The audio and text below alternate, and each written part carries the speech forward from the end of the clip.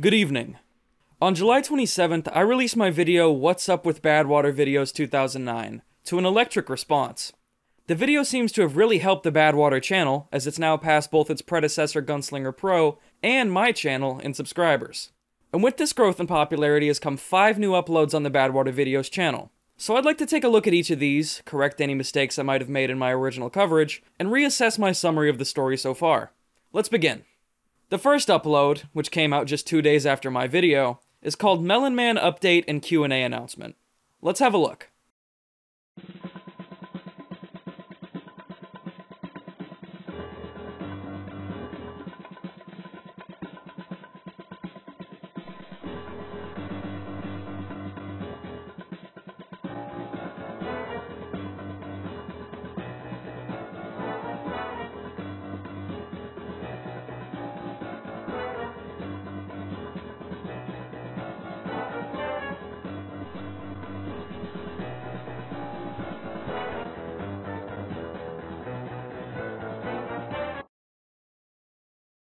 This video is pretty simple.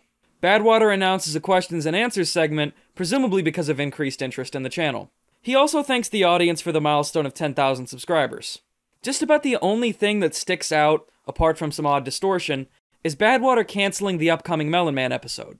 In my last video, I predicted that that episode was going to star Melon Man and the soldier cyborg we saw in Dr. Metalhead Rises fighting each other, so it being cancelled throws a bit of a wrench into my predictions. We get more info in the Q&A itself, so let's check that out.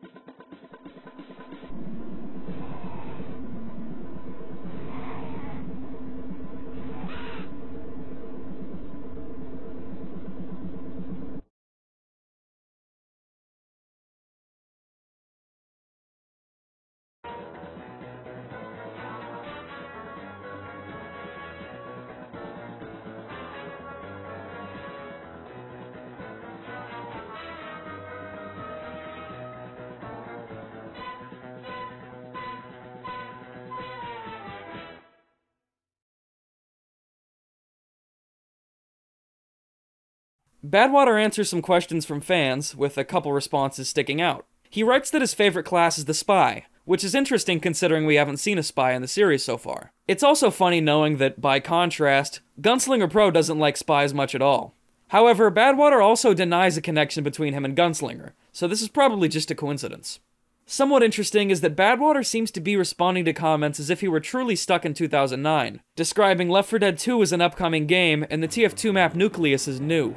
The screenshot of his subscriber count and channel info in the last video was even reflective of the design of 2009 YouTube, so we can assume these videos are really meant to be re-uploads.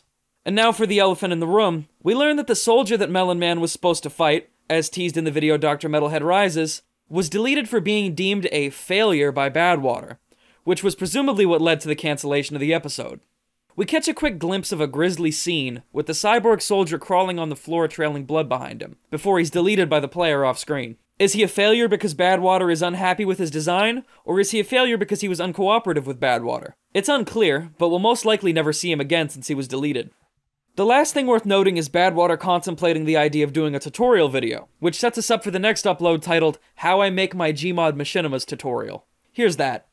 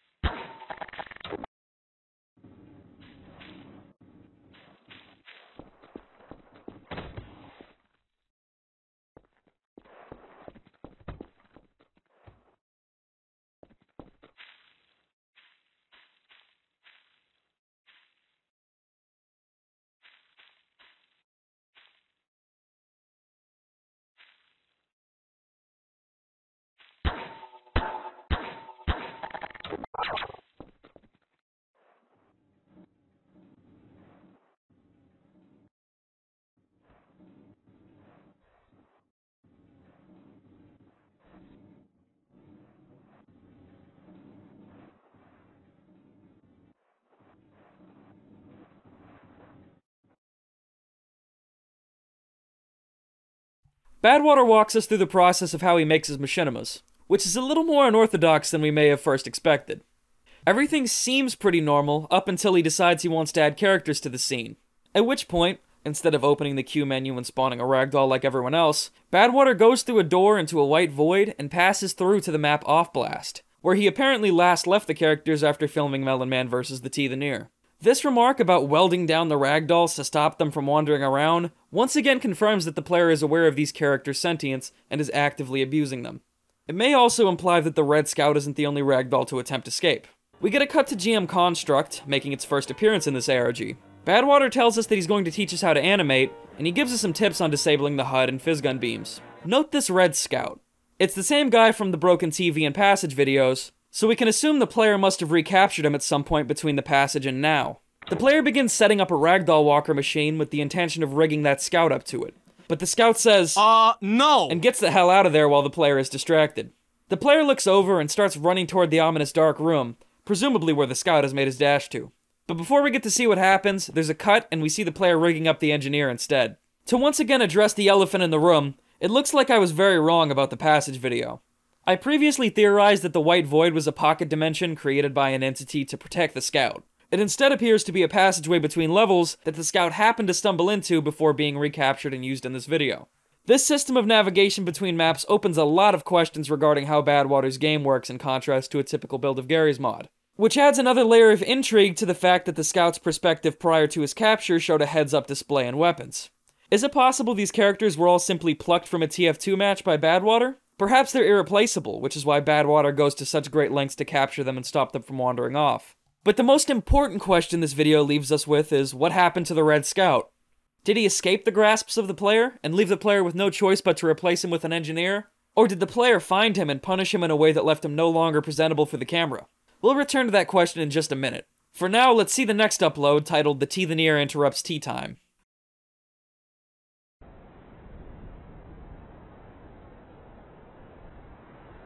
Cheers, mate!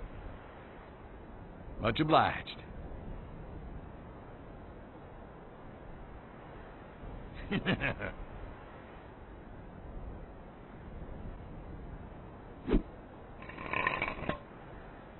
What? You're all about to have a real bad day.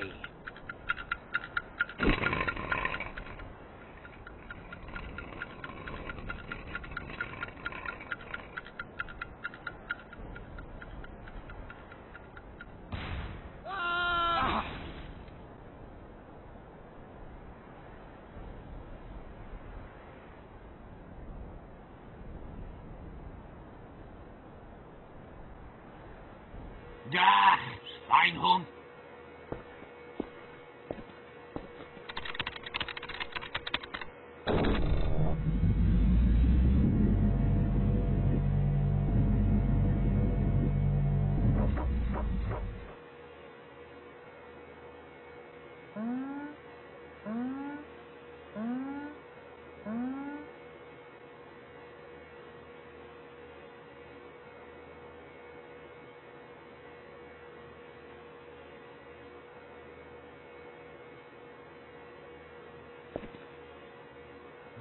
is unacceptable. Oh, shit. Get them. Raus, raus. Heck yeah.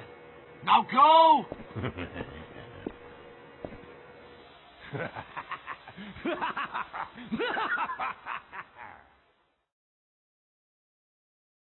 Here we get to see the machinima that Badwater was setting up in the tutorial video we just watched. Melon Man and the Red Engineer are relaxing and enjoying tea time when the Teethanier tries to sabotage it with a pipe grenade. Melon Man kicks it back, and the Teethanier gets blown up by his own bomb. Observing his failures through a helicopter machine, Dr. Metalhead teleports the Teethanier back to the lab and scolds him.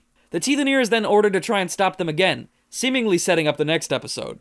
There's not much to note here other than some strange effects on the voice lines. The real treat comes in the next upload titled Sanctuary.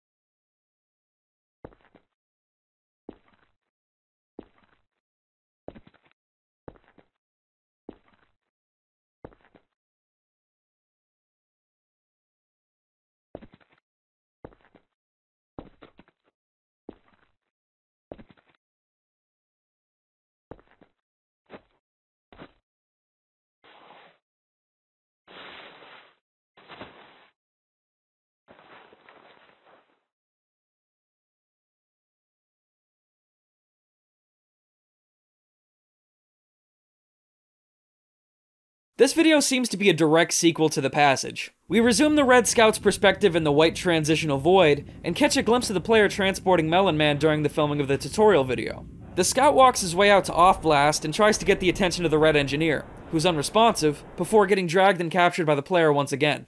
We get a cut forward in time to the Scout as he's hung up during the tutorial video, before making his dash for the dark room.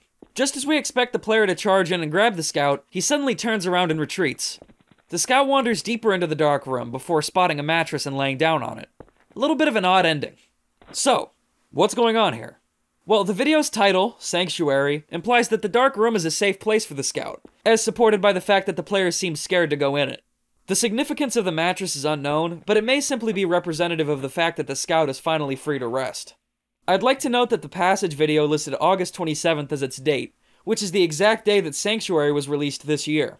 Sanctuary's description in turn lists September 22nd, so we can likely expect another video following the Scout on September 22nd later this month. And now that we're caught up on the new material, how has my summary of the events of this ARG changed? Well, we've got a little bit more of a development in the Scout story, and we have a better idea of what the White Void is, so here's how I see it. As we already know, Badwatervideos2009 is a YouTuber who holds sentient TF2 characters captive and forces them to participate in his machinimas. On August 15, 2009, a Red Scout stumbled into one of the productions, so Badwater grabbed him and forced him to participate in his video called The Broken TV. This Scout somehow managed to either escape Badwater, or was simply spared by him. In the Scout's absence, Badwater begins laying the foundation for his GMod TF2 series starring Melon Man and the Engineer. In the second episode, Badwater forces one of the living characters, Melon Man, to beat the other, the Teethaneer, on camera. Badwater begins preparing an episode where Melon Man would fight the cyborg soldier, but ends up canceling it because of some kind of failure. He deletes this soldier execution style. Sometime later, the Red Scout reawakens on Lumberyard to a radio voice warning him to run and hide. Hey guys, Pictures and Panavision here. In the first video on Badwater Videos 2009, I referred to the code in the passage video as hexadecimal, when in fact it is 16-bit decimal code. Same general concept, but I called it by the wrong name. Sorry about that. After getting up off the bench, the Scout then passes through to Off-Blast, where he's recaptured by Badwater for the purpose of being turned into a ragdoll walker. However, the Scout manages to escape Badwater's grasp once again while he's distracted, making a dash for the dark room where he finally gets a chance to rest. The biggest mysteries we're left with are: A. The nature of the characters Badwater abuses. Are they plucked from TF2 itself somehow? I still can't think of much other explanation for the HUD and weapons the Scout is shown with in the first upload. And B. The nature of Badwater's game itself. Using a white void to travel between maps is obviously very strange and actually impossible given source engine limitations. So it opens a good amount of questions about the supernatural element of this ARG. To discuss what I like in these new developments, I like that the stereotype of the darkroom has been flipped on its head, with it invoking comfort instead of horror. There's a parallel to be drawn between this shot from Badwater Videos 2009 and this shot from Gunslinger Pro. While this shot represents punishment and torture for the Blue Spy, it represents salvation and safety for the Red Scout. It's ironic. I also like the cuts and editing in the tutorial video with the White Void passageway. It's a creative idea executed very well, and as I said earlier, it opens the door for a lot of speculation. Ultimately, the developments in this ARG have gone a long way in establishing a cohesive and easily followable narrative, which is something Gunslinger Pro didn't try much at, as it came across more as simply a series of unnerving videos. I'm excited to see what happens in the future regarding this ARG, particularly what will happen to the Red Scout on September 22nd. I'll see you all then. In the meantime, however, you should consider joining my Discord server. There's a good 5,000 or so people in there, and most of them are interested in these ARGs as well. In fact, you might even have a chance to interact with Badwater Videos 2009 himself and see exclusive media relating to the ARG. You can tell it's the real deal by checking their linked accounts. That's all for now, though. Make sure to follow me on Twitter and subscribe to my second channel, as I'll be posting content there soon. Live streams are on the table as well. Thanks for watching, have a good day.